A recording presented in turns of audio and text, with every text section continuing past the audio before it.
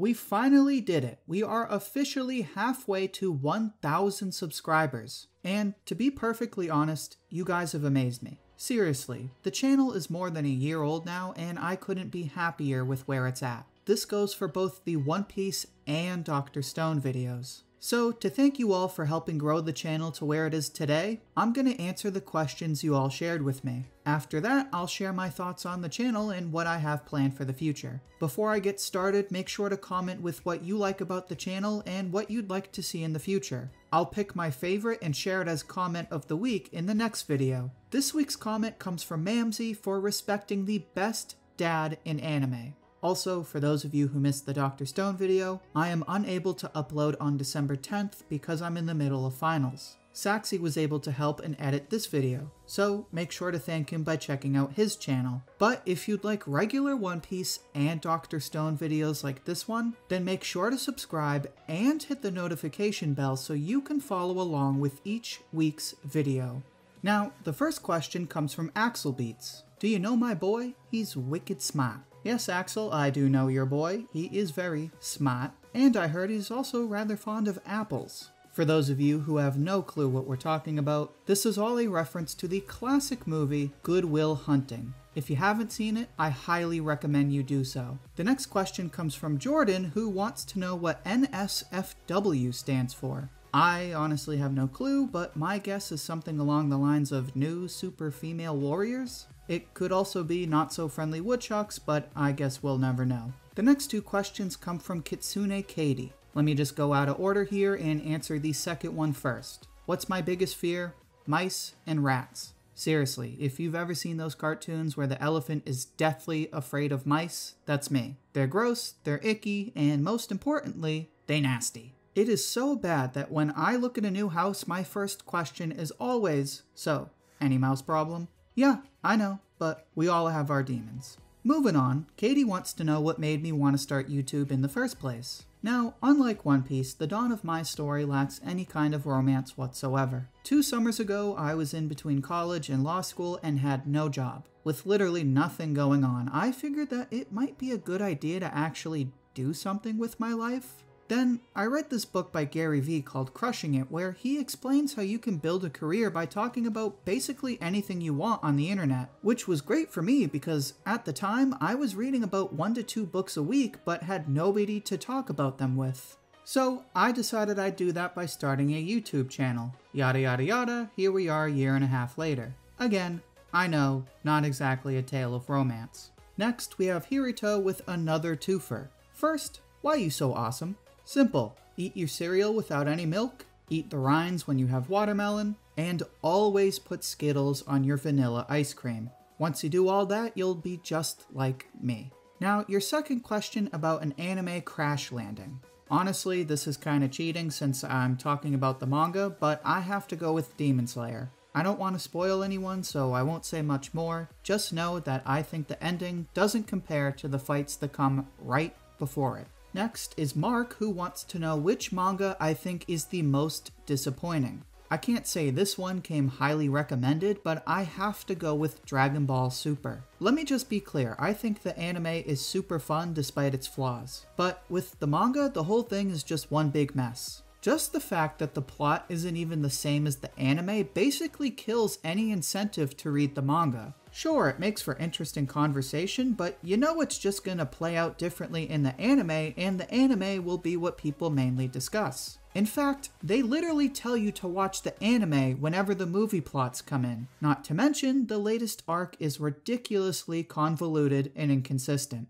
So, while the anime is fun as hell to watch, the DBS manga is a major disappointment. Next is Blitz, who wants to know my 5 favorite anime. To be clear, these aren't what I might argue to be the best anime ever, just the 5 I enjoy the most. In no particular order, we can start off with One Piece and Dr. Stone. Pretty obvious, considering I go out of my way to talk about them every week. One of my other favorites just so happens to be Hunter x Hunter. The fights are incredible, the music is gorgeous, and the show is full of incredible characters. Finally, my other 2 favorites are My Hero Academia and Black Clover. Now, I know my favorites are pretty basic, but hey, with a name like Shonen Ouji, what'd you really expect?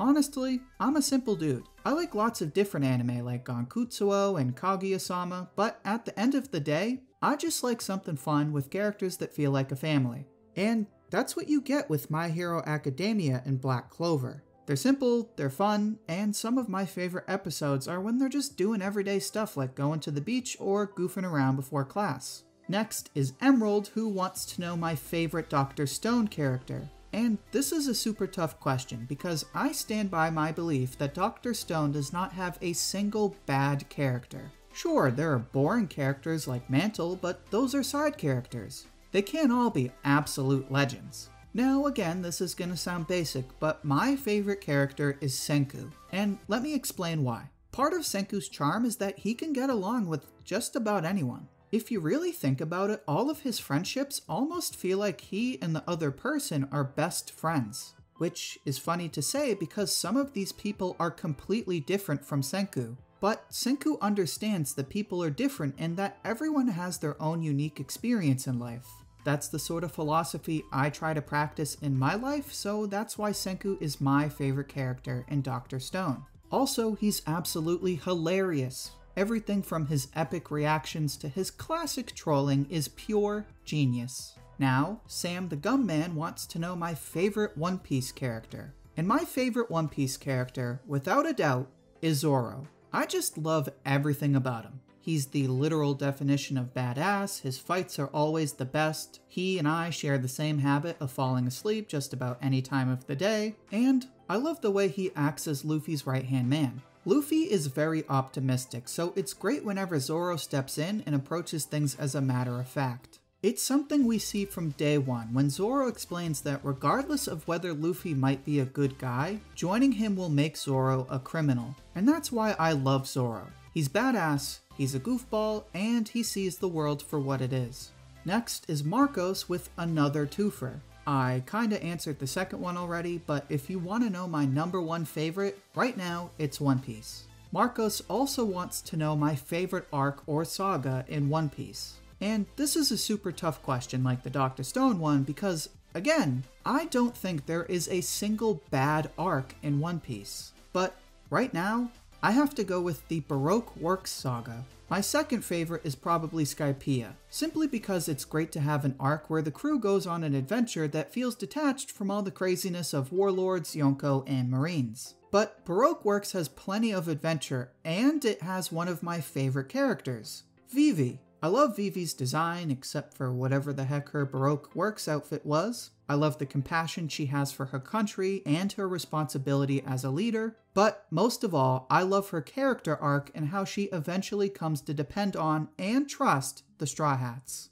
Now, the final question comes from Jay. And this one I saved for last because it ties into the future of the channel. Jay wants to know which other series I might cover on the channel. Honestly, for a while now, I've really been wanting to talk about Black Clover. The chapters are 10 out of 10 almost every week, and I could probably talk about each character for hours on end. Don't even get me started on how much I love my girl Saxii Swallowtail. But right now, I don't think that would be in the best interest of the channel. As you may recall, I started doing weekly videos sometime last May. I only covered One Piece, but then slowly incorporated Dr. Stone. The reason I added Dr. Stone is because there is a severe lack of Dr. Stone content on YouTube, which is a shame because there are plenty of Dr. Stone fans. Granted, tons of people do reviews, but as far as I know, nobody does regular discussions or analysis. So I started talking about Dr. Stone for two reasons. To get more people in love with the series, and to give people who were already fans a place to talk about it. At this point, I feel comfortable with the Dr. Stone videos as much as the One Piece videos. Unfortunately, as much as I would like to add Black Clover, doing so can really only happen when I can start doing more videos per week. If I tried to do that with only one video a week, it would end up taking away time from One Piece or Dr. Stone. I don't want to cut back on One Piece when it's clearly the driving force of the channel, and spending less time on Dr. Stone would defeat the whole purpose of why I started covering it in the first place. Basically, while I would love to incorporate some Black Clover videos, that probably won't happen until I can do at least 2 videos a week. One video is really my limit right now without lowering the quality of the videos. For this to happen, I would most likely need to hire an editor so that I can have more time to script and record the videos. But to sort of take a step further here, I could definitely do 2 to 3 videos a week if I was in a position to work on them full time. And I don't say this lightly. While this is a dream of mine to work on content for you guys full time, it's not something I'm waiting for. It's something I'm working towards every day because I know that's what I want to do. Honestly, it's just a matter of being patient and figuring out how I'm going to get there one day at a time. So, I hope that you all stick with me on this little career path of mine. In all seriousness, I wouldn't be anywhere if it wasn't for all of you beautiful people who watch my videos and share your thoughts with me every week. But until that point, I'm just glad to know you all enjoy listening to what I have to say. And that brings us to the end of the video. Thank you for all of your amazing questions and for joining me every week for my crazy gibberish. Don't forget to thank Saxii by visiting his channel and checking out his videos. Also, a reminder that there will not be a video next week. Thank you for watching, and I hope to hear from you soon.